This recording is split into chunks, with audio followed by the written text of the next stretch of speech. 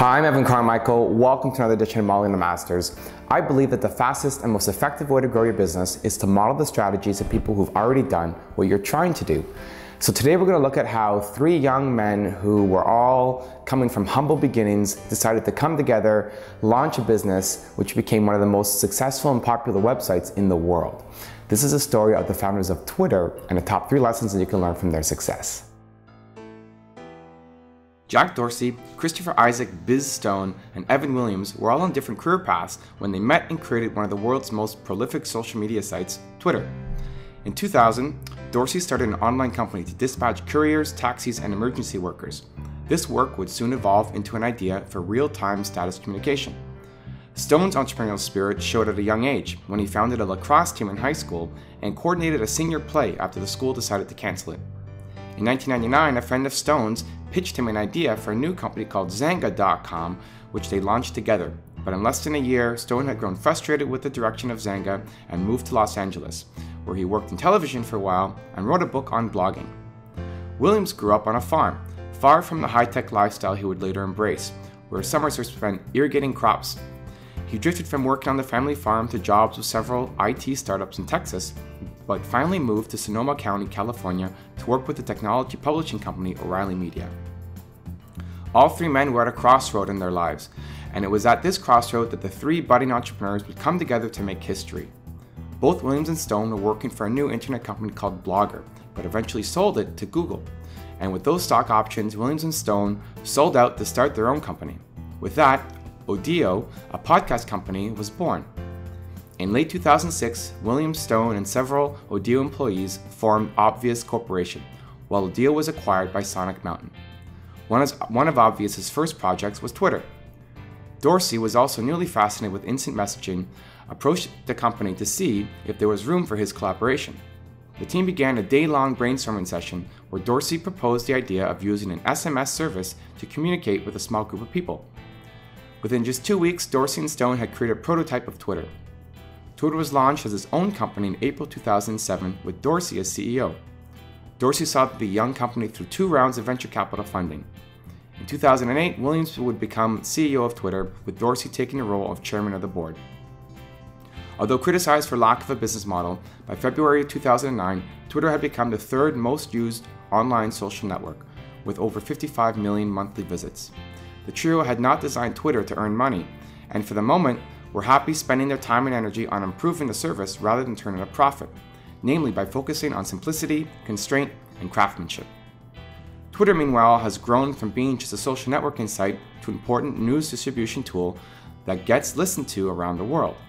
People are no longer using it just to update friends on their meals of the day. Twitter's popularity spiked, for instance, during the Iranian elections, with news of events being reported on-site before mainstream media found out. The US government even asked the company to postpone a 90-minute scheduled maintenance outage during the elections in order to ensure people could continue to use it to share updates. Today, Twitter is one of the most widely used daily sites by people around the world, including the President of the United States. By starting small and by taking steps every day to grow their business, the Twitter founders were able to go from having a working demo made in 2 weeks to building one of the most successful websites in the world. To help you expand your business, here are 3 action items that you can learn from the Twitter guys. Action item number 1, choose collaboration over competition. When was the last time you partnered with your competition? It might sound like a strange concept, but there are sometimes opportunities to be had by collaborating with them. As an entrepreneur, you should be the best at what you do, even if it's only in a very limited area. It means that for some clients, you're the best option, and for others, you might not be. You might create referral opportunities with competitors you respect who have a slightly different skill set. It might also open up chances to bid on projects together to land a client which neither one of you could get on your own. Keep an open mind to collaborating with your competitors. The co-founders of Twitter have taken a unique approach to their operations. They are choosing collaboration over competition, the promotion of open information exchange where it might have once been blocked, and instilling that culture throughout the company. Twitter also worked with some of the industry's heavy hitters when it came under attack from hackers early on. Stone likes to call it nourishing the ecosystem and believes Twitter has a role to play in facilitating the open exchange of information in all its forms. The co-founders believe that collaborating with a competition will help everyone out. This concept is not unique to the business world, but has continued to work for Twitter. According to Dorsey, Stone and Williams, there's a lot we can learn from smart people out in the world. Previous companies I've left before I left because I didn't really like where the culture was going and I wanted to leave. I was too young to realize that I could have an impact on changing it if I didn't like it. I could work harder. I think a lot of folks are just wired that way. It's product A or product B, like those blind taste tests. There's something healthy about friendly competition. It's like a scrimmage or a pickup game. That's good. But the truth of it is that we're all working together. It's like Coke versus Pepsi. I noticed the other day that they're following each other on Twitter. Action item number 2, make it fun. Starting running a business is going to be one of the hardest, most challenging things you ever do in your life. So you might as well have some fun doing it. If you're going to work every day hating it, you need to change things up. Find a way to make it more fun, and you not only enjoy it more, you'll get better results from it as well. From the beginning, the co-founders approached their company a little differently than most. They didn't know how they were going to make a profit from it, and they weren't sure exactly who would use it, but what they did know was that they liked using it. Today, despite the popularity of the service and the near celebrity status of its founders, the 3 entrepreneurs have managed to keep themselves in check. Why? Because they're just having fun. Still, they continue to enjoy all that their business has brought them, including a new vocabulary. The co-founders found it funny that some of the words they created have made it into the official dictionary. According to the founders, early on someone said, "Twitter is fun, but it isn't useful." Ev said, "Neither is ice cream. So what if it's just fun?" We were working at Odeo, but we weren't as passionate about the podcasting service as we should have been. We weren't using it, and that was a problem. Twitter got started because Ev gave us some freedom to think along different lines. There are different ways to approach a startup. One thing I admired about Google is we said, "This thing is huge, and we're going to kick ass at it." People asked how big is the market for blogging. I said, "I don't know, but if we make it awesome, lots of people would do it."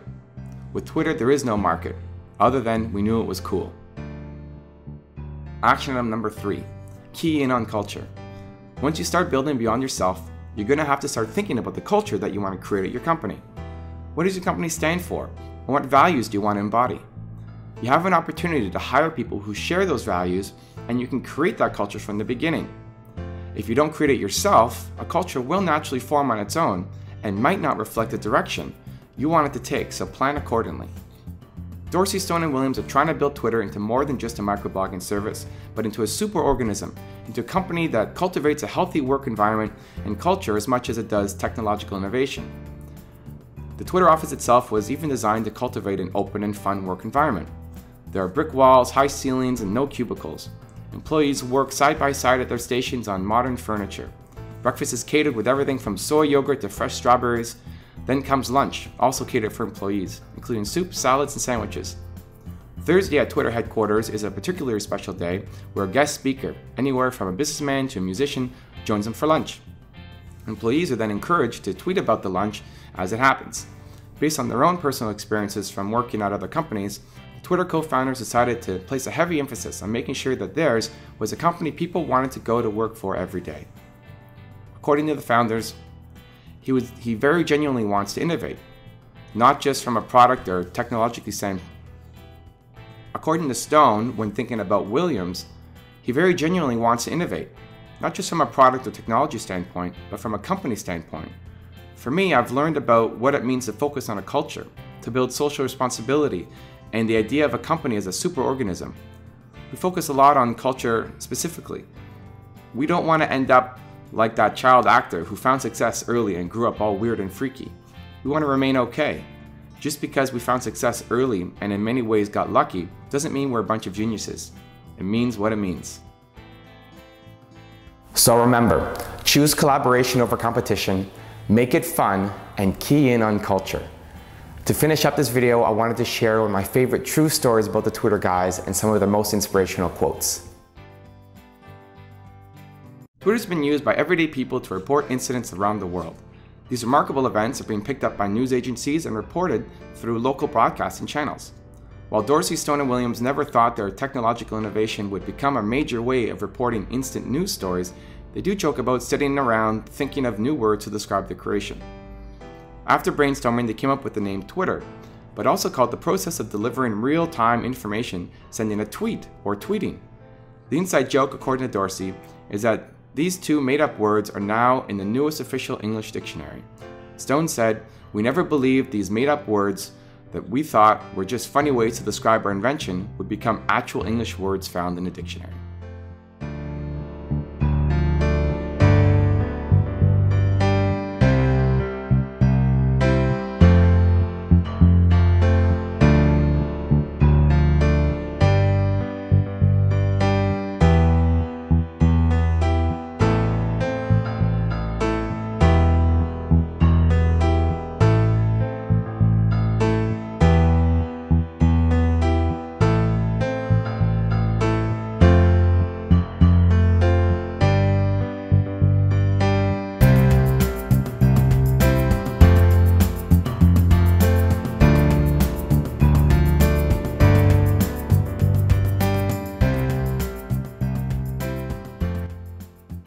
Thank you for joining me for another edition of Modeling the Masters. If you liked the video and you want to see more, please give it a thumbs up below. I'd also love to hear what you have to think. If you want to leave a comment under the video, I always read those and try to respond to everybody.